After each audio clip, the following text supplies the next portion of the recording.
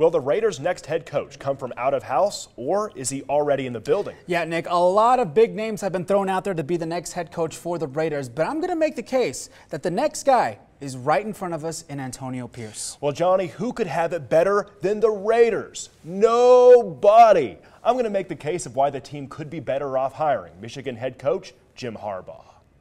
Let's start with the most obvious reason why AP is the best fit. The players love playing for him. Building a culture that players buy into is the hardest part of the job, and the Raiders' star players have totally bought into Pierce. Players like Davante Adams and Maxx Crosby have been vocal about their approval for Pierce and say the Compton, California native has shown what it means to be a Raider. You hear the fans, you hear the crowd and the way they respond to it, and it's clear that he's changed the culture, and it's definitely deserving it. You got a guy that's played at the highest level, won a Super Bowl, he's been a captain, and now he's a great coach and he's a leader. And it's hard to find leaders of men. So for us, we just need to keep building on top of the foundation we've already built. The numbers also back up Pierce's positive impact on the team. Since Pierce took over as the interim coach, the Raiders' defense was first in the NFL in points allowed, first in defensive touchdowns scored, and finished the regular season as the least penalized team in the league.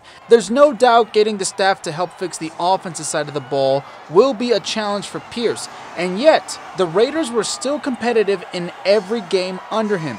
Is AP the blockbuster hire? Not really. But do the players and fans have his back? You bet.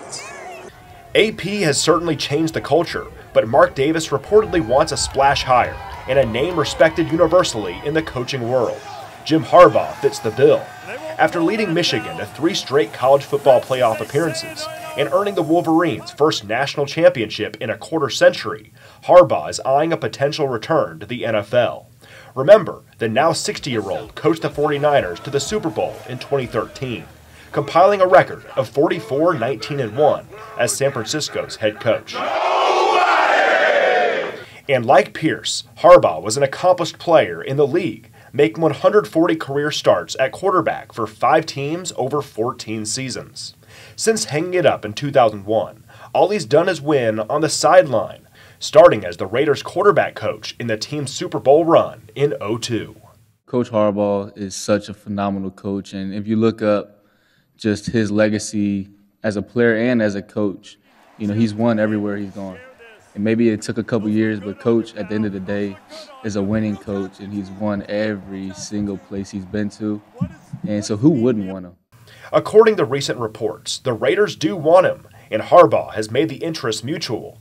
If given the opportunity to hire an offensive-minded coach with proven success grooming quarterbacks, the Silver and Black may want to jump on it. Well, Johnny, just like the Raiders, Harbaugh has ties to the San Francisco Bay Area. Of course, the Raiders coming from Oakland, and not only being the 49ers head coach, Harbaugh was also the Stanford head coach. Nick, those are all really good points, and the Raiders are going to take into account all of them. The bad thing about that is, though, they don't have that much time. We saw today that the Titans fired Mike Vrabel. They are already making moves. They just requested to interview Antonio Pierce. So not only do the Raiders not have time on their side, they have some competition, too. The Raiders have competition. AP and especially Harbaugh starting to be hot commodities in this coaching carousel. It should be fun to watch to see where AP and Harbaugh end up. But for now, we'll send it back to you guys.